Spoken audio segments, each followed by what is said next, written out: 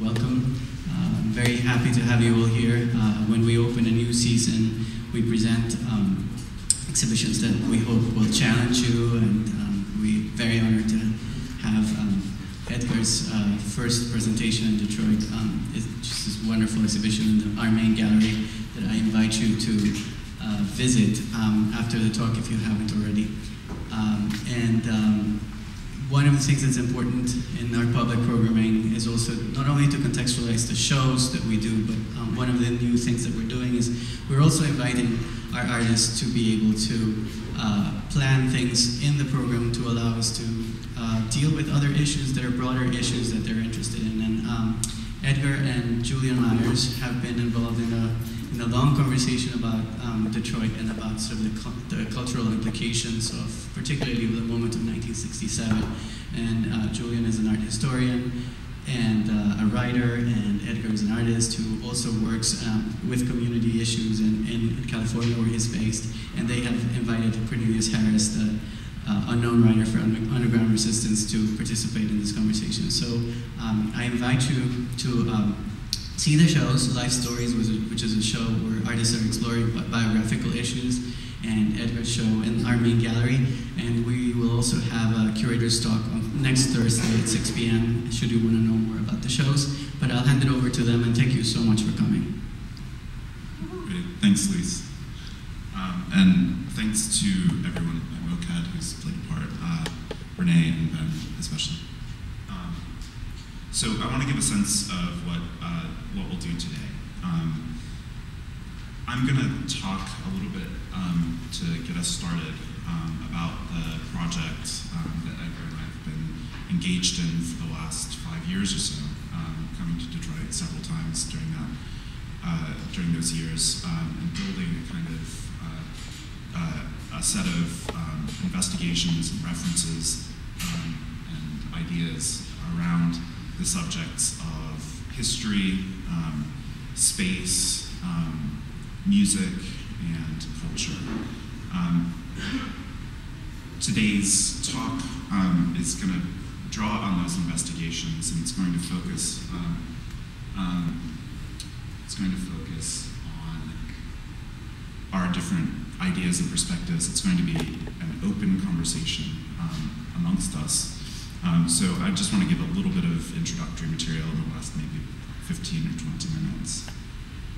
So to give a sense of where this project began, I was a student in the history of art at UC Berkeley in the early 2000s. And I was writing a dissertation on, it's titled No Places, which is on the project of earthworks and the theories of space that were being worked out in the 1960s. And one of those investigations was of a sculpture that happened here in Detroit in 1971 called Dragged Mass Displacement. It took place on the lawn of the DIA in that moment. And so I want to read just the beginning of the chapter that I wrote on that sculpture, which is on the screen right now. That'll give you a little bit of an idea of what happened and what it was.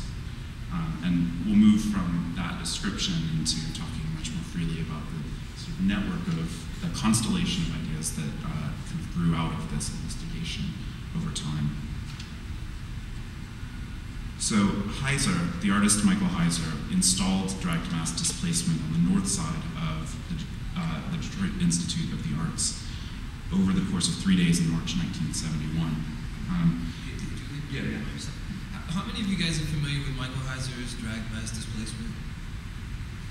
A few of you, okay. I was just curious about it. Yeah, one of the things. Prior experience. This is the first time we've talked about this in Detroit, and we've done this a number of times. So, I sort of figured, like, as good as we do this conversation, that you guys bring that that homegrown experience to the conversation as well. So I just wanted to add before we start that I think if people have stuff that they want to add to the topic as we go forth, I'm open to that. I don't know if Julian wants you to talk or not, but I'm okay. I want you. Because I've heard counter stories from the ones that we know about Dragged Mass, and maybe you might have some other myths or legends about it too. So open up another image.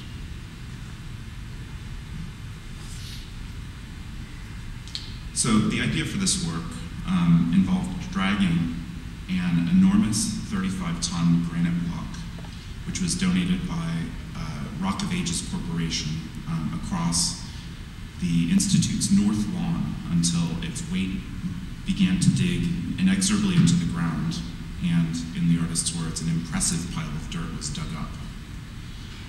The work was installed as part of a solo exhibition called Photographic and Actual Work, which was curated by Samuel Wagstaff, who was at the time the Institute's curator of contemporary art.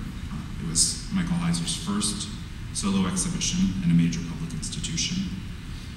And the indoor exhibition consisted of a large-scale photographic installation of the artist's Munich depression, titled Munich Rotary Interior, which was commissioned especially for the Detroit show. Dragged Mass was to be the actual part of the exhibition's title, so it's photographic and actual work. One photograph, which was published in Gregor Mueller's book, The New Avant-Garde, that's a photograph by a photographer called Gianfranco Giorgione, whose photographs of the earthworks are the most compelling historical documents of that era. Shows a crowd of over 100 people watching the creation of the earthwork, including local high school and college students, parents and young children bundled up against the winter, much as it feels today. And one spectator, if you look here, one spectator has climbed up the boom of a nearby crane to get a look from above. The picture offers evidence of a congregation initially thrilled by the spectacle of the work's creation, however, as Dragged Mass took its final messy anti-form, and just to give you another image of what it looked like. As Dragged Mass took its final messy anti-form, confusion ensued. After 3 days of labor, the sculpture was neither picturesque nor majestic. It didn't stand up as a conventional monument might. It didn't even seem finished. To many it seemed accidental, random. Crude bulldozer tracks over a churned, destroyed lawn, mangled roots and steel cables emerging from a pile of dirt, and a huge half-buried rock. So, I'll give you a sense. DIA recently discovered some slides of this material, color slides, and so these are unseen for today. There you go. Beautiful. So, in the longer version of this, I elaborate on the public confusion and describe the struggles of the work within the Detroit Institute. For my purposes today, I'll summarize them. The work caused a lot of angst in the local press.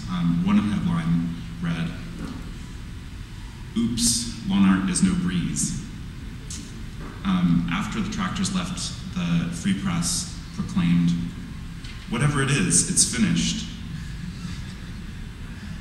This was funny, but it had real effects within the DIA itself, which had harbored mixed feelings about Heizer's Earth project from the start. When Heizer offered to donate the finished work to the DIA, the institution refused his gift and ordered him to remove the work, which was contracted to be on the lawn for 6 months, after just 1 month, as soon as the exhibition inside ended. He was asked to do so at his own expense. On April 8th, Robert Scull, one of Heizer's most dedicated patrons, sent a telegram canceling his scheduled lecture in protest of the DIA's decision. On April 25th, the same day that photographic and actual work came down, the Arts Commission removed the block to a temporary storage facility and ordered Wagstaff to pay $10,000 out of his own pocket to resod the north lawn. The curator complied very bitterly, and his name is listed as one of the donors to the museum. This was his donation, $10,000 to resod the lawn that his project had destroyed. Later that year, after several failed attempts to contact Wagstaff or Heizer, they stopped picking up their phone. The Arts Commission finally ordered that the granite block be destroyed with dynamite. One Arts Commission member, Ron McElveny, was particularly aggrieved by what he called the tragedy on the lawn, and is said to have taken distinct pleasure in pushing the plunger to destroy the last remnant of Dragged Mass himself.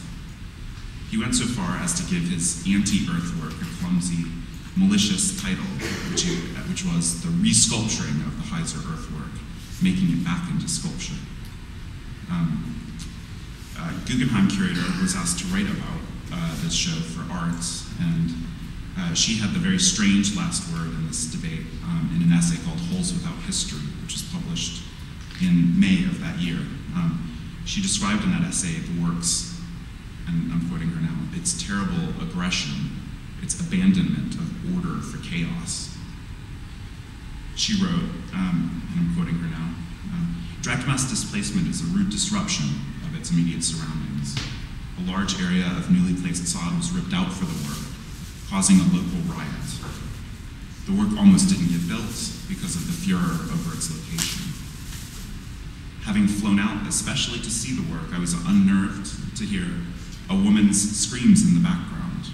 A mugging was taking place in the museum parking lot in broad daylight.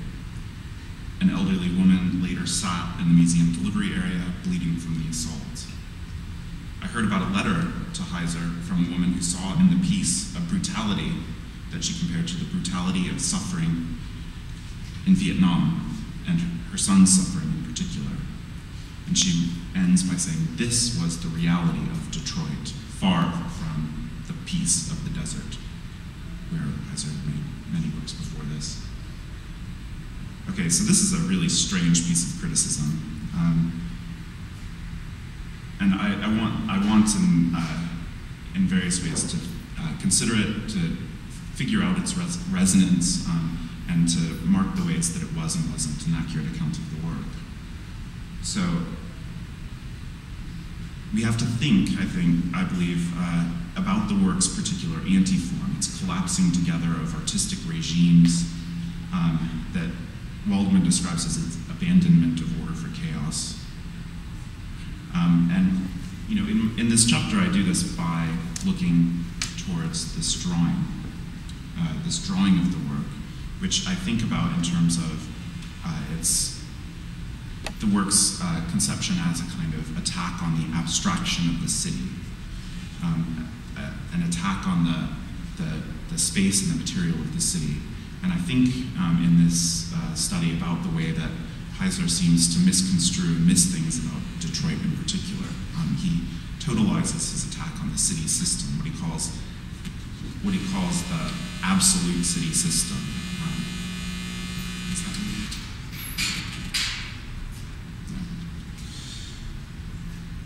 So I think about this. I consider this in terms of this drawing. And ask what the drawing tells us about the actual iteration of Dragged Mass as it appeared in Detroit. The work was imagined by Wright as an intervention in an abstract field.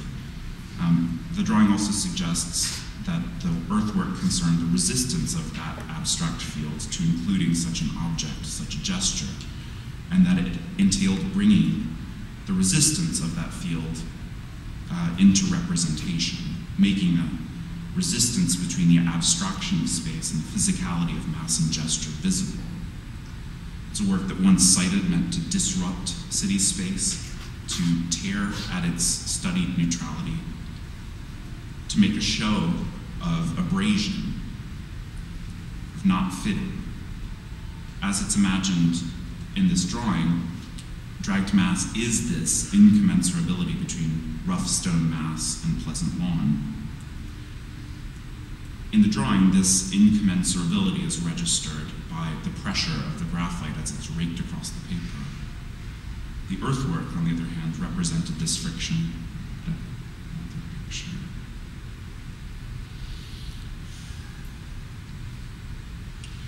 Represented this friction by the rough furrows created by the stone's drag.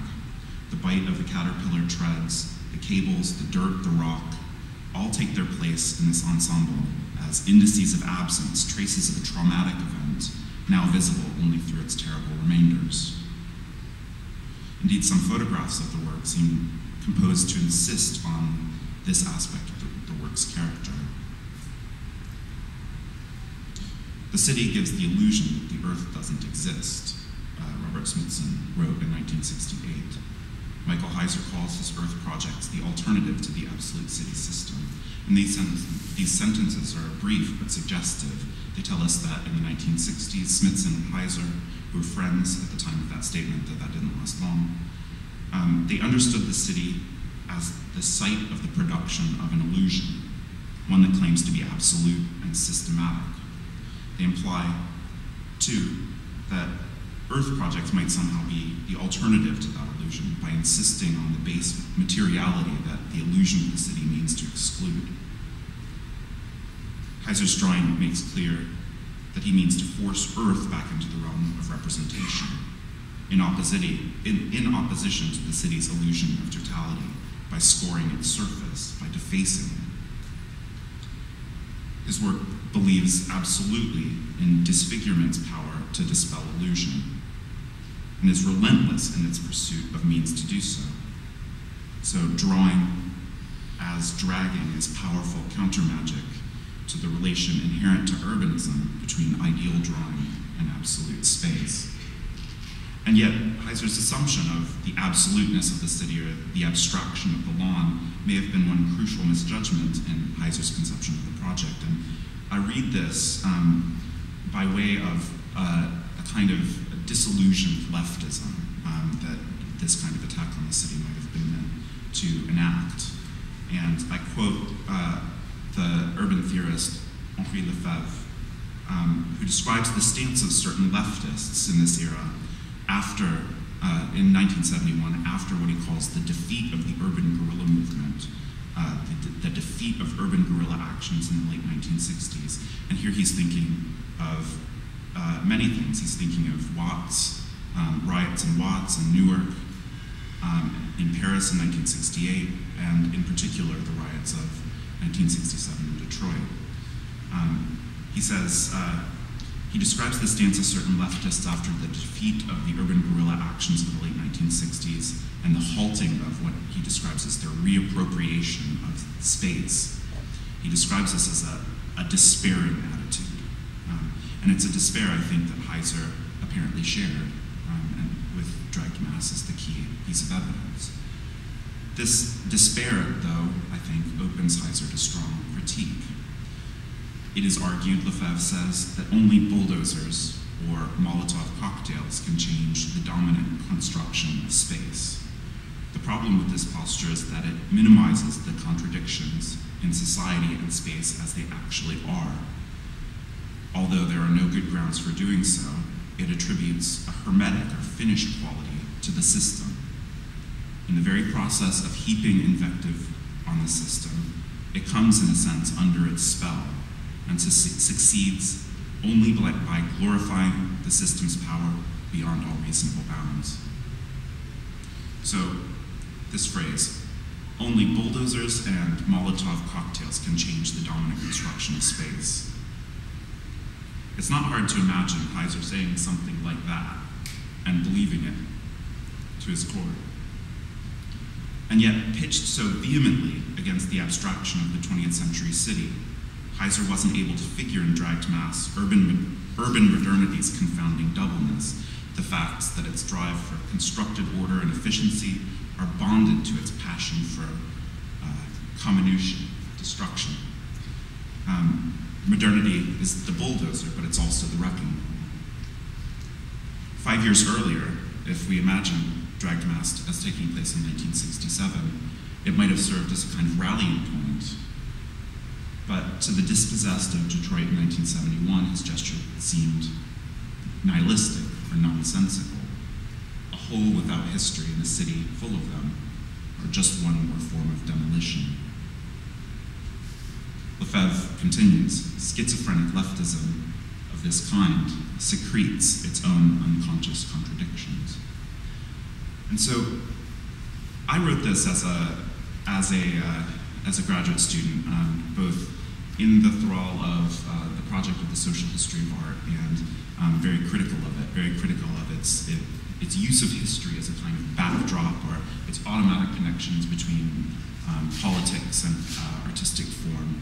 And I was at the time thinking, also, I met Edgar in 2004 as I was composing this chapter, and began to think about ways that I could radicalize or rethink my own practice as a writer. And coming into contact with his production gave me a picture, an image of what a different attitude to history might look like. And I engaged him at that point, kind of over drinks at a bar at very late at night, and I said, "Do you want to work on this with me? Do you want to?" And what evolved out of that conversation was a long-term collaboration. The works that meant the most to me in that moment of Edgar's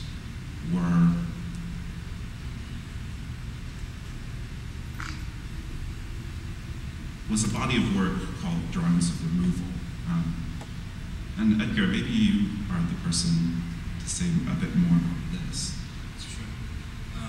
First I wanted to say that I really loved the reading that you did. I mean, I've read that a number of times, but to hear him speak it sounds so, I don't know, it's very, very well written, very poetic, and very, insightful about a particularly turbulent time within the history of the United States, and also a kind of freshness to it too that I appreciate. So I just want to make sure I commented on that before I started on my own spiel. The project that Julian had seen was called or is called Drawings of Removal. I began on it in 1999, and it's an ongoing project. I don't know if it'll ever be finished, but the catalyst for the work was a trip that I took with my father back to his hometown of Galveston and Beaumont, which he hadn't been back to for more than 40 years. So the trip for him was a way of re-experiencing the past, but also for it to be relived with me. But upon visiting there, not only had the landscape changed, I mean, literally there were new streets, but his memories of the place had also, over time, had altered and changed. It was throughout the experience of looking at certain landmarks that were important to him and became increasingly important to me, that I realized that the memory of a place and its actual physicalness, these two things are very similar, and that they can be mapped on top of each other. So this installation of images that you see here, this first drawing on the left is called Inverted House, was the first location that we visited, which was the home that he grew up in. And when we turned the corner, when he went back to see his house, which was one of his few cherished memories, the only thing that remained was a grassy field and a tree stump.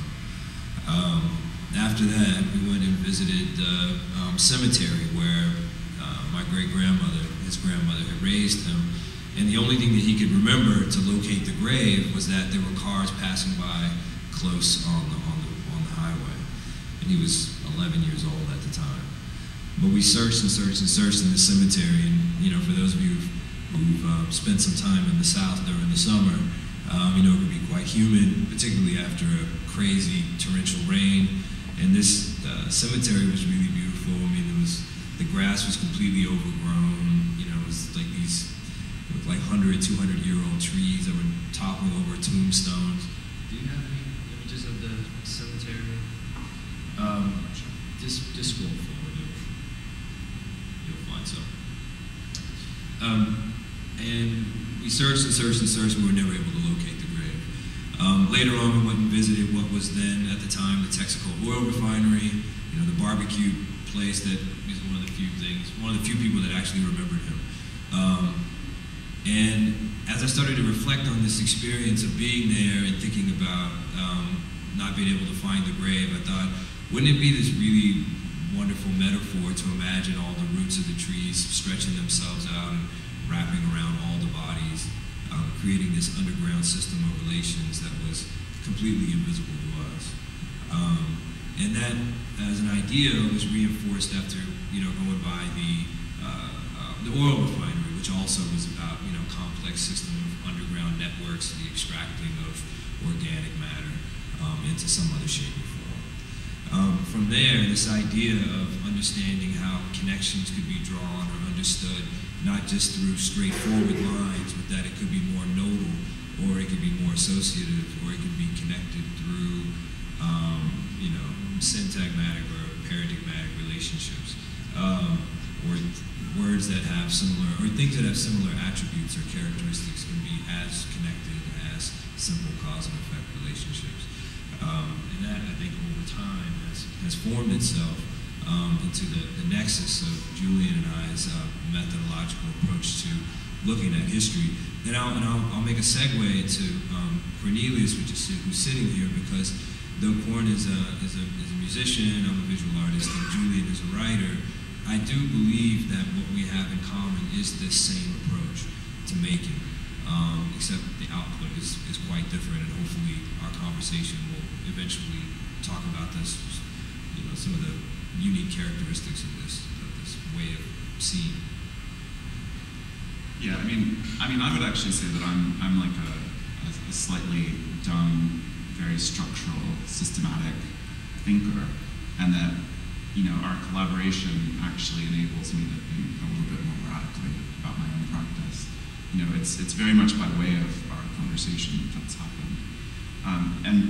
So thinking about projects like drawings of removal, it seemed to me that the project of history and like determining what history might mean, or what events that were, how events from the past are read and reread and gain meaning over time, that could be thought through the lens of the form of the buried, through systems of creating systems of meaning through coincidence, through making room in the process of history for erasure and interruption, dissonance. And also just to add to structurally what's going on there in the drawings is that these locations that I had visited, I would draw them and redraw them, cut them out, remove them, so that they were in constant states of becoming, either being built or coming apart. And the drawings were always made within the space of when it was installed. So there was a kind of a construction site feel to it that people were constantly asking me, when is it going to be done? Or should I come back when it's finished? Kind of experience. And I like that idea. I find that most exciting about places where you're not quite certain where it's going, but you know it's going someplace. That kind of spirit, I think, is really akin to, I think that's sort of like the space where ideas come from. I think that's the space where great ideas come from. Maybe not all ideas, but I think that's the space where great ideas come from. And so this investigation, the investigation that emerged out of this collaboration was one that began to engage a number of different places and ideas and parts of culture from Detroit, beginning from Heizer's Dragged Mass project, but then moving very quickly and across time to other investigations. And we began thinking about the connections and disconnections between Heizer's project and the urban resistance of the 1960s and the defeat of that urban resistance, essentially. One of the first things that we did on coming to Detroit was to go to the place, the location where that resistance began in 1967 on Rosa Parks and Claremont, and to think that space and to think that through that space. And what emerged was a network a network or constellation of investigations. We became really interested in thinking through the registrations in music as well, and began thinking very seriously about underground resistance in connection to these things.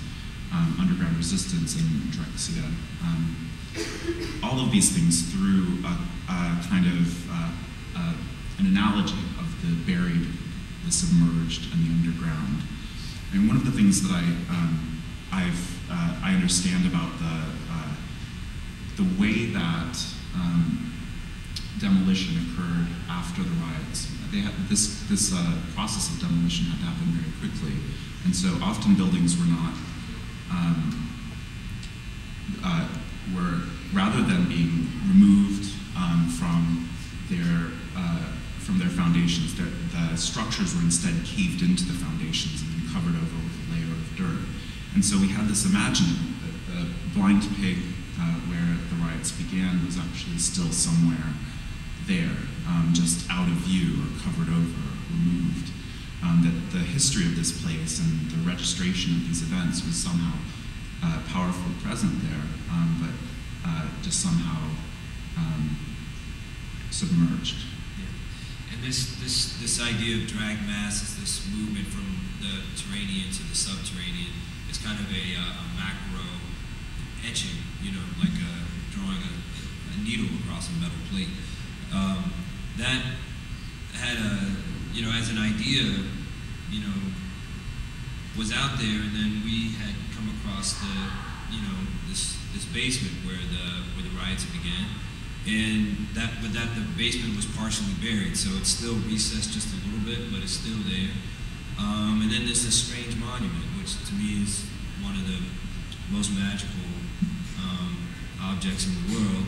At the time, I had no idea who made it. We know who made it now.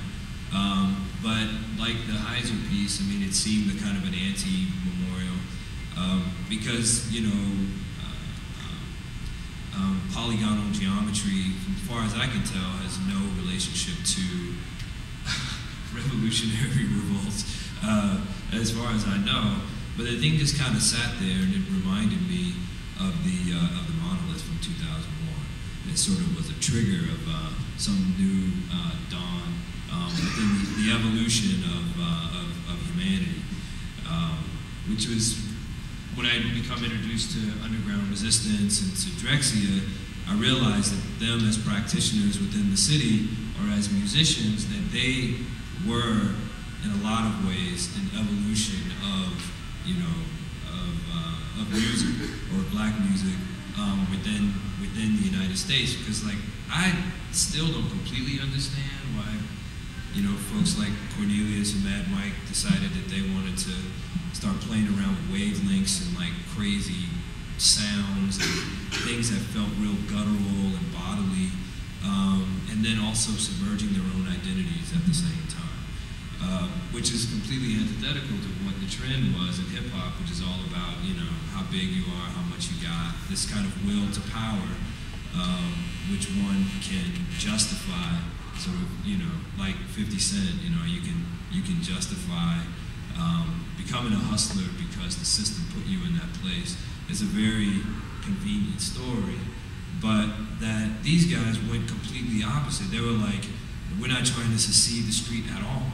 They completely went underground and created these new mythologies, these new stories about, this kind of evolution of humanity into this next stage.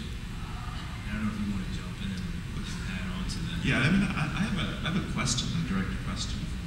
One way to begin this engagement with your particular position and ideas would be to think out the relationship that we started to map out in our conversations. And I wonder if you might want to talk a little bit about your reading of this reference and what it meant. So what we have on screen is an image from the newspaper, from the Detroit Free Press, of the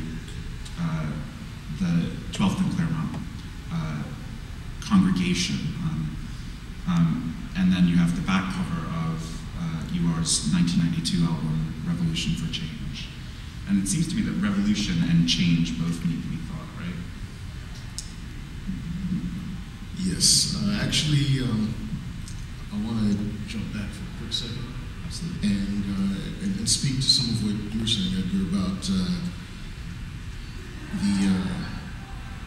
underground piece of it.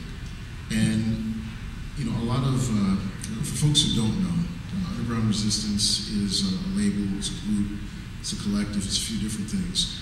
It was started by two individuals, Mike Banks and Jeff Mills. Mike Banks was a musician, Jeff was a DJ on WJLB at the time.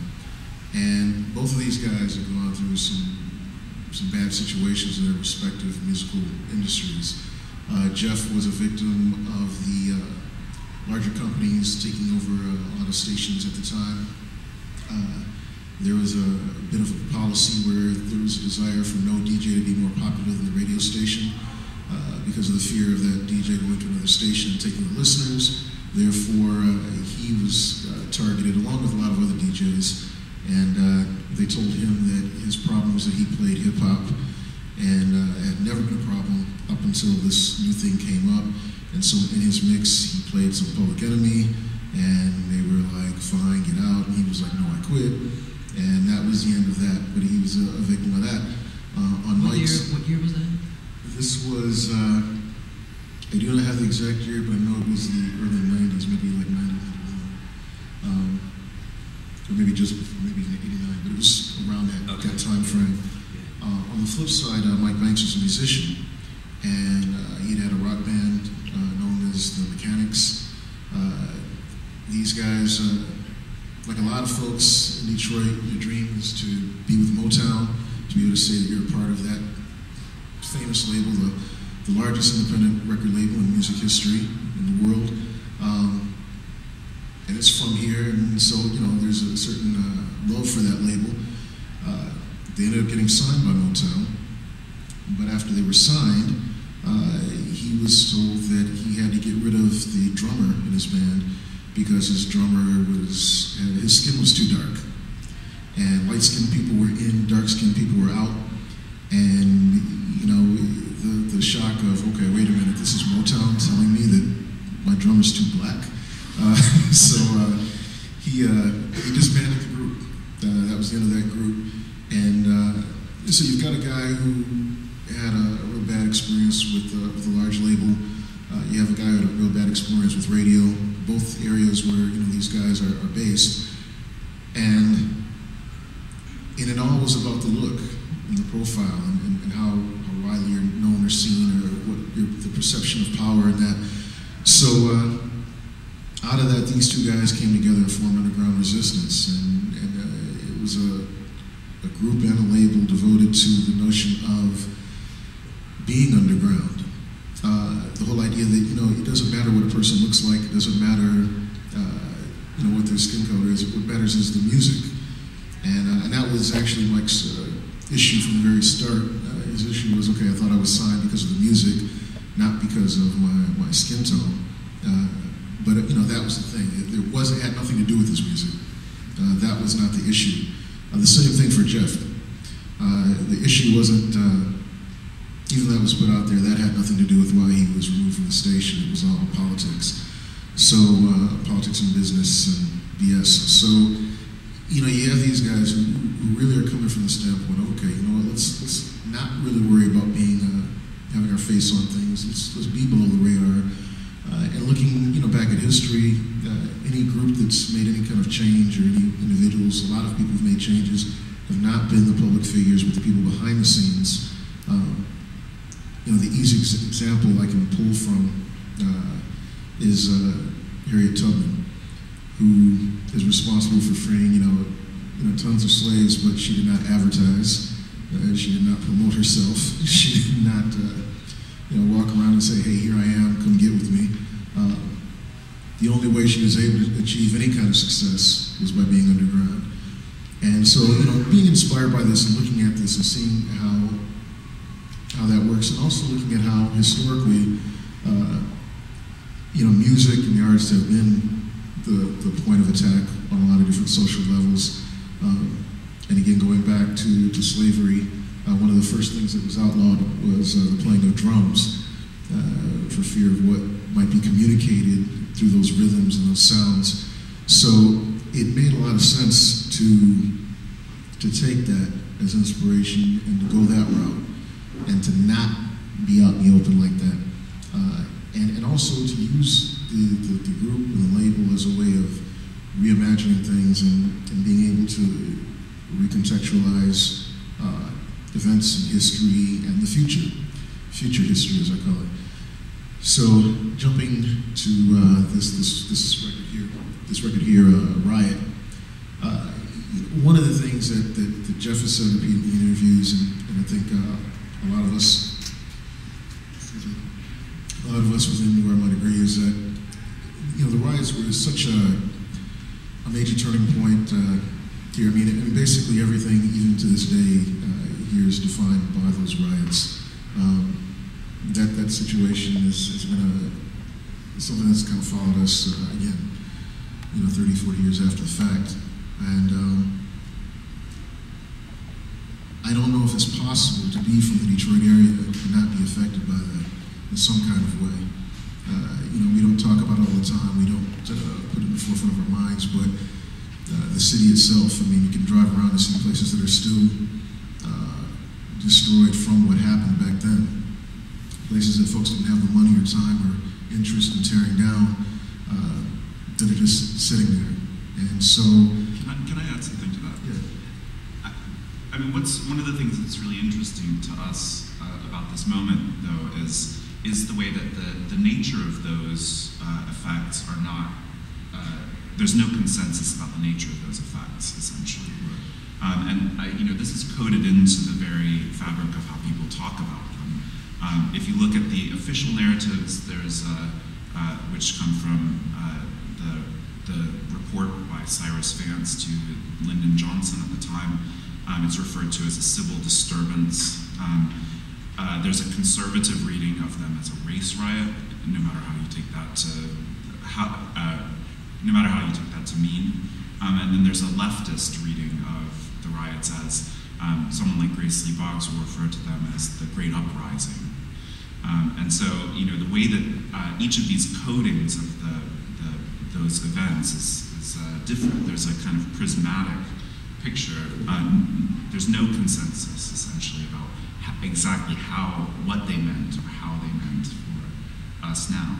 So everyone agrees that they made a huge change, or they did something serious, but no one agrees on what or how. Question. Can you play Riot? Yeah, I do. People should hear it if they haven't. Yeah, I'll say that what the sample in this is from a speech by Martin Luther King. That's right. And so you have it in your head. I just want to read it. It's from April 1967. It's going to say "Now is the time," and here's the context in which "Now is the time" is heard. We've come to this hallowed spot to remind America of the fierce urgency of now. This is no time to engage in the luxury of cooling off or to take the tranquilizing drug of gradualism.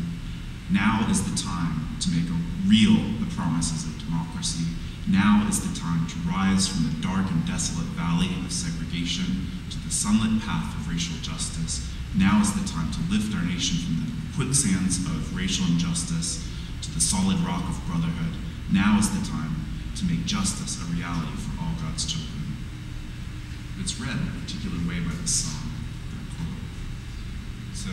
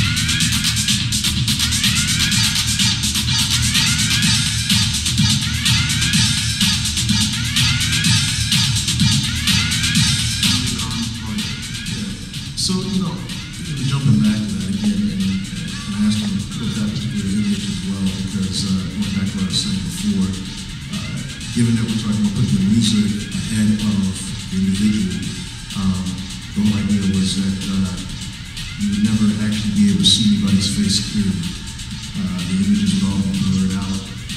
You'd understand that there were, of course, people making this music, but again, it wasn't important what they looked like or who they were. So there was a very conscious decision in making certain that you never really could tell what the people looked like.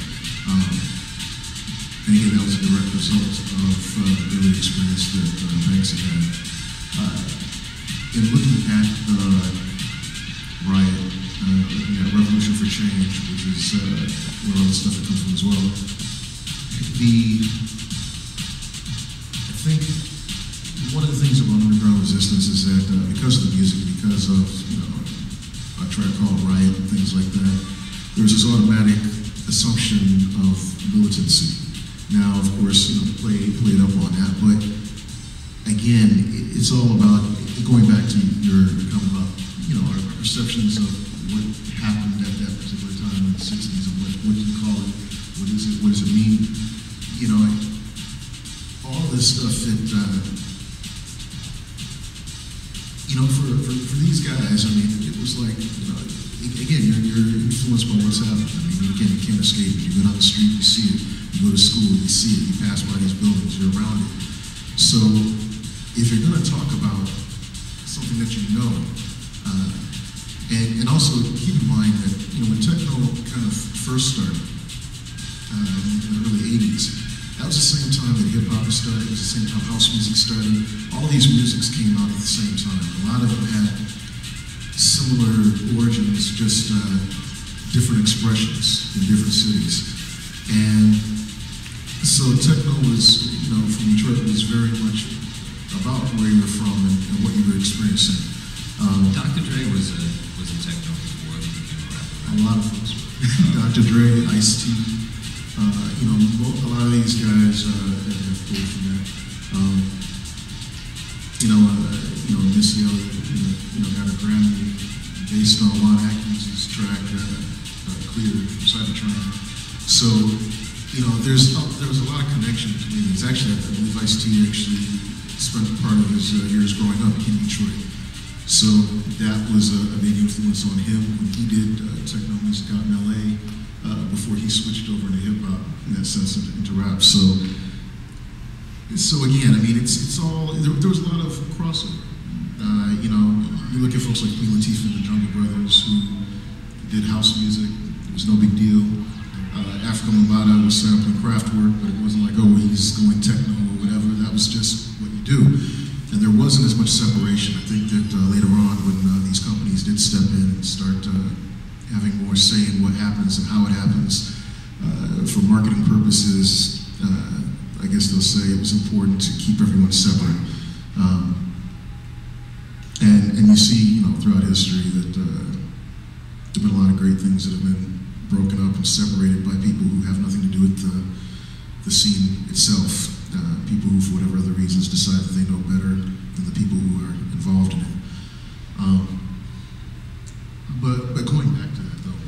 Well, no, I wanted to say something about the nature of the music itself that I thought was really fascinating. That when Julian and I were talking about, we had saw a live performance of UR, which I thought since we were in Detroit, we saw the show, we just assumed that they performed every week and everybody here saw UR all the time, but I had no idea it was one live performance. I don't know how many you guys have done, but I never knew that you could perform techno live.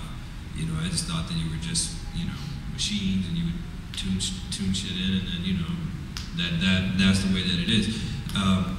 But aside from the point, that point, I think what's unique about electronic music or its unique properties, which is different from an actual, like an acoustic instrument or a trumpet, is that there is no separation between the music and its performance. So like every time you would play, a UR CD, basically there was no translation. It just was. Like that's how they made it, that's how it sounds, that's it. And we've all had that experience where you go see a concert. Like I saw Willie Nelson in concert, don't ask me why. but I did. I don't like Willie Nelson, but he was great live. I got a CD at the end, and I put that shit in the CD player, man. I threw it out the window before I got out of the parking lot. I was like, this sucks, but live it was awesome, you know. So like, there's some sort of there's something which is lost or to be gained, I know it's funny. I didn't mean it to be funny, but it was. But you know, there's the point that I'm trying to make is that, you know, traditionally when we think about music, there's a kind of isomorphic relationship that we form between the sound and the instrument.